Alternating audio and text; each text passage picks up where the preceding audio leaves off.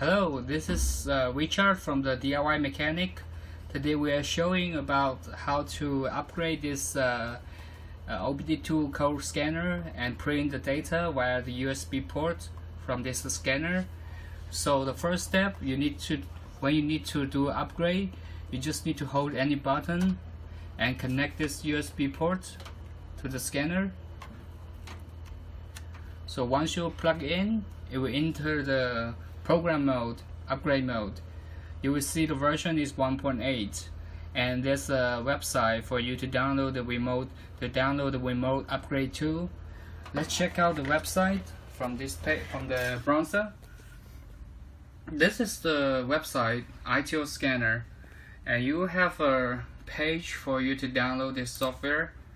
So once you go to the download page, and you will see there's a download button, so you can click on that, and it will allow you to download the upgrade tool. So after you download it, you will see there's inside the package there's one called uplink. You can install it, double click, and please make sure your antivirus software is closed, otherwise there might be some conflict in the driver. So just follow the step. So it will prompt you to install the device driver, and after that it will be finished. At this time you can check your device manager, and from the device manager go to the ports. You will see this device is detected properly. So if you have problem, you need to reinstall the drivers or update the driver by yourself. So after you install it, you will have a program. It's named uplink. Double click. So this is the program for the KONNWEI OBD2 Diagnostic 2. You have three options. One option is internet upgrade, and at this page, it will prompt whether there's the internet connected. And also if your device is connected, it will showing here like the device is connected to the COM port 17. And all you need, if you need upgrade, just check the upgrade. If there is, it will ask you to whether you want to upgrade or not. If not, just leave it. And this is button for the printing the data via the USB. It will print out all the data storage from the USB. So when you need to print data from the USB, you might need to enter the normal mode, which is no button need to press, just normal plug in, and the program will be started. So this is the screen that you go for diagnostic normally, and inside here you can just review it. You can review all this data, you can review the DTC.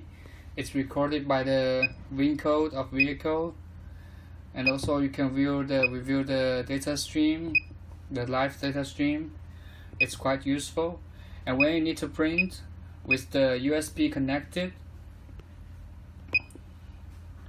scroll this button to the print data option, and you can select. You can print all the data. You can print the selected. So this is the screen, it's empty, and once you press any button, press the OK button to print the freeze frame, there's a beeping, and it will be showing this data to the PC.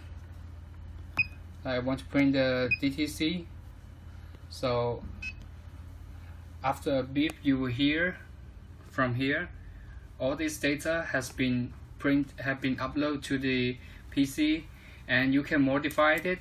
You can copy it, you can edit it, or you can just print it and select the printer that you are connected with your PC. So after you print it out, it will normally showing like this way.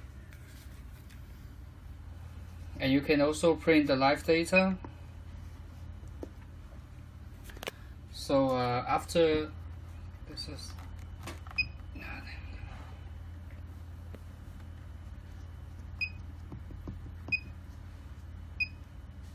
so you can print a live data stream. So you can see here all the data stream storage inside the scanner will be uploaded. If you have more questions, just feel free to contact us.